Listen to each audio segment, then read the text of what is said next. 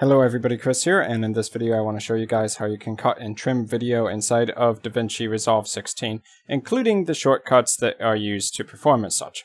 So we're working over on the Edit tab, which is generally, of course, where you're going to do most of your video editing.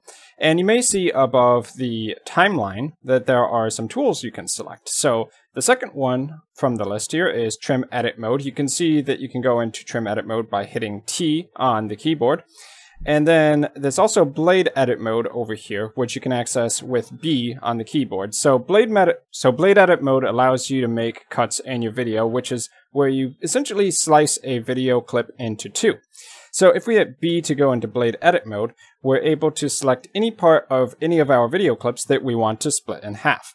So for instance, if I was playing through my video clip in the middle here, hitting space or the play button here, and I decided at a certain point, like where that woman just turns around, that I want to make a video cut. By default, there is a snapping function that is turned on automatically. You can toggle that on and off with the N key or by clicking on the magnet. Having snapping enabled in this context is going to mean that the blade tool will automatically try to snap the cut to the position you're at in the timeline if your cut is made close to this red line. So that's your current timeline position. Same thing as up here in the preview window. So if I left click there, it's going to make a perfect cut right on that red line we see. You can also make cuts further on or earlier in your timeline the same way, but without the snapping, just by finding the position and left clicking. Note that as you scrub through the timeline like this, that the current frame will be previewed in the top window. So you can just left click there and make another cut. It's also possible to make cuts by hitting Ctrl B on your keyboard. And you can do this whether you're in Blade Edit Mode or not. So if I go here in the timeline and I hit Ctrl B, you'll see that it immediately slices the first clip into two separate clips. That's essentially how you can make simple blade cuts. One tip I can add on top of that is that if you make your cut and you decide that the right or left side clip is something you just want to get rid of completely, you can hit A to quickly switch to selection mode.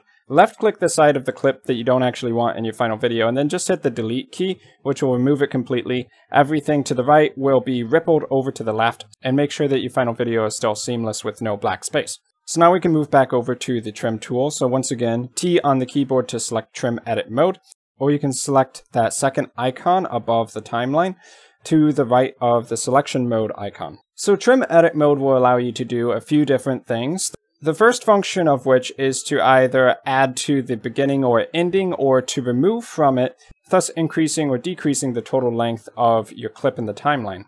So if I hover over the left side of this rave club scene and I left click, you'll see that I get a red line. What that indicates is that we've reached the end of the source material and we can no longer expand it in that direction. If you just put an entire source clip onto the timeline and you immediately started trimming, you'd see this because your entire source file is in the timeline. So we can't expand trim by left clicking and dragging to the right, but we can shrink it by left clicking and then moving this icon over to the right. You'll see that since snapping is enabled here, it won't actually start moving until we get a few seconds in. So if you don't like that, you can turn off snapping.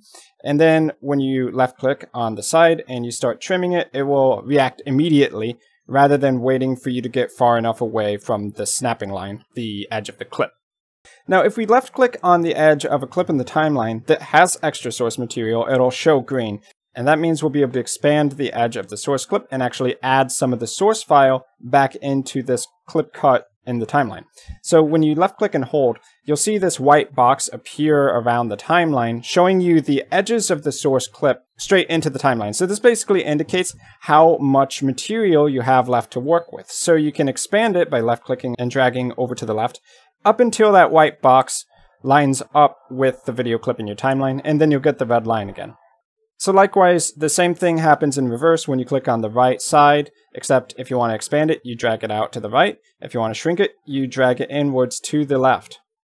Now there's a couple more basic functions you can do inside of Trim Edit Mode. If you hover over the edge of both clips, basically right in the middle between two clips, you can left click and hold in order to adjust the point in the timeline where one clip switches to the other. So this will be really useful when you're trying to match up the shots from one camera to another camera. So if you subtly adjust this and you have two cameras going on of the same scene, then you'll be able to see that exact moment where the two cameras line up, and that would make for a much smoother transition.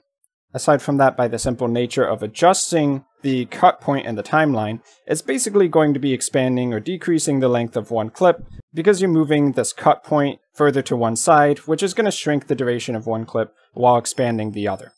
Okay, one more function you can use with the trim tool. If you hover over the thumbnail for a clip, you'll get this little icon with 2 square brackets on both sides and arrows going in either direction.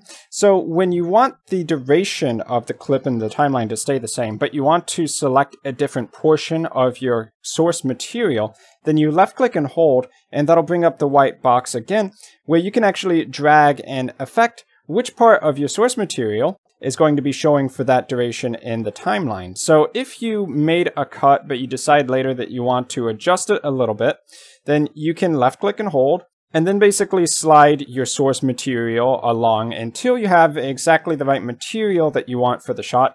You'll also notice that while you're doing this, it'll give you a bunch of preview cameras up on the top of the screen showing the last frame of the left side clip, the clip to the left of the one we're modifying, the first frame of the clip we're modifying as it changes with this adjustment, the right side of the last frame of the clip we're adjusting as shown by the adjustment, and the first frame of the right side clip. So if you are adjusting like this and you're trying to get your shots to match up, then once again, those previews will help you figure out exactly the right moment to actually show in your final video.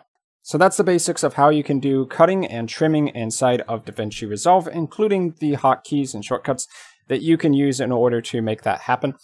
So I've been Chris. I hope you found this video informative. Thanks for watching, and I will see you guys in my future video content.